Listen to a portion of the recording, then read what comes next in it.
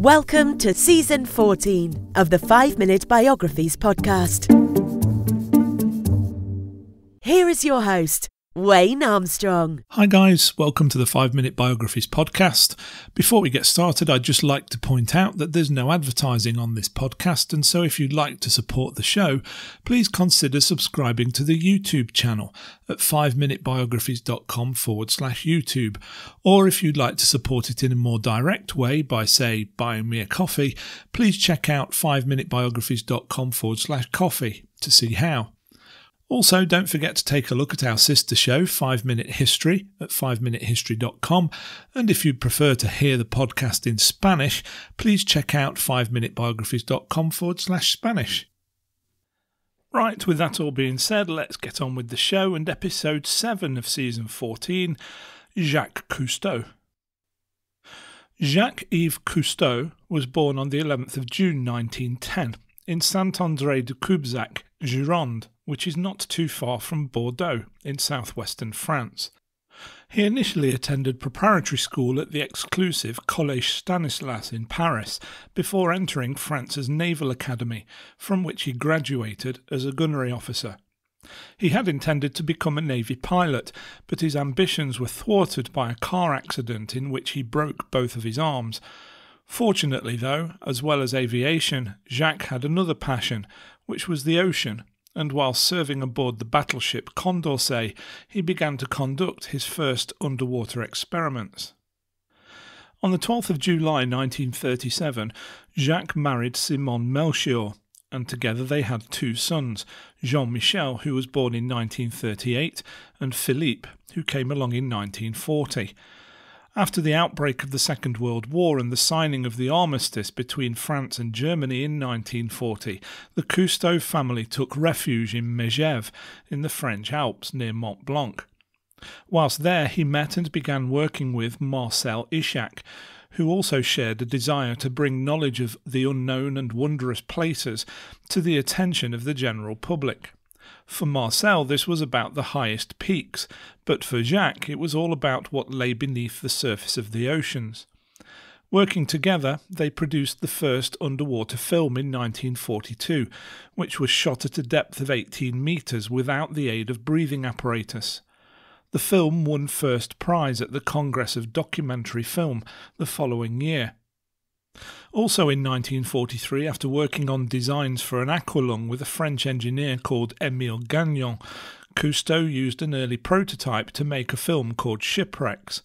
Throughout the rest of the 1940s, he made improvements to the design of the aqualung until it became recognisable as the type of scuba gear used by divers to this day.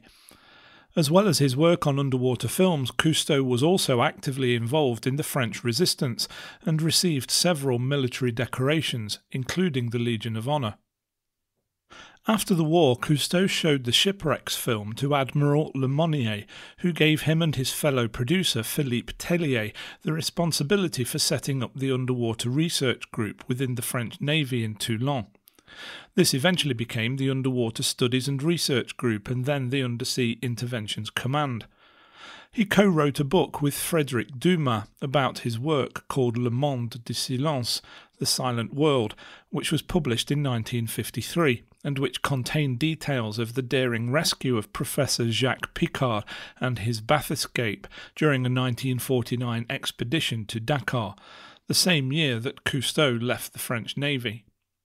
In 1950, he leased an ex-British minesweeper for the symbolic cost of £1 per year and refitted it as an oceanographic research ship which he named Calypso. In 1956, The Silent World was adapted into a documentary that won the Palme d'Or at 1956's Cannes International Film Festival and an Academy Award in 1957, which was the first of 3 such awards Cousteau would receive for his films. Also in 1957, Jacques Cousteau was appointed as the director of the Oceanographic Museum in Monaco and also headed up a program in the 1960s called the Conshelf Saturation Dive Program, which performed research into the effects of working underwater for extended periods and at various depths.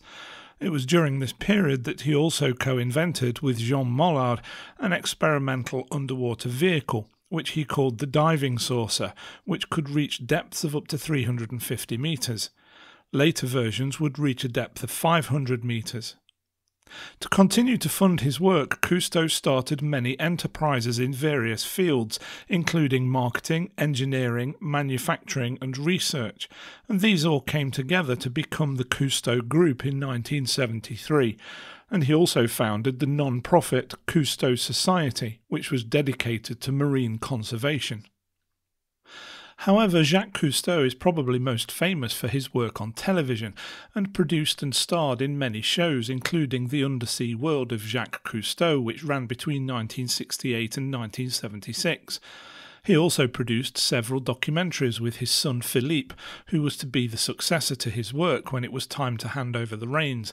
These plans would not come to pass, though, as on the 28th of June 1979, Philippe was killed when the PBY Catalina he was flying in crashed in the Tagus River near Lisbon, Portugal. Although deeply affected by his son's death, he began collaborating with his other son, Jean-Michel, and they worked tirelessly together for 14 years. He continued to make films during the 1980s and also contributed to the work of others, and was a regular on the animal reality show called Those Amazing Animals, and he was awarded the US Presidential Medal of Freedom in 1985. Following his wife Simone's death from cancer on the 2nd of December 1990, in June the following year Cousteau married Francine Triplet, with whom he already had 2 children, born during his first marriage, called Diane and Pierre-Yves, and after Jacques' death, Francine became head of both the Cousteau Foundation and the Cousteau Society, and in that capacity she continues her husband's work.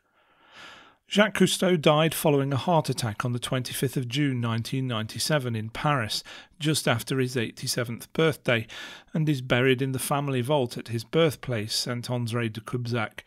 His legacy includes 120 television documentaries, over 50 books, and a foundation with over 300,000 members aimed at environmental protection. I hope you enjoyed that episode of 5-Minute Biographies. If you would like to see some pictures to go with the words, please check out the YouTube channel at 5minutebiographies.com/YouTube. You can also support the show simply by leaving a review wherever you get your podcasts. But if you would like to support the show more directly by, say, buying me a coffee, please take a look at 5minutebiographies.com/coffee to see how. Thanks for listening, and I'll see you next time.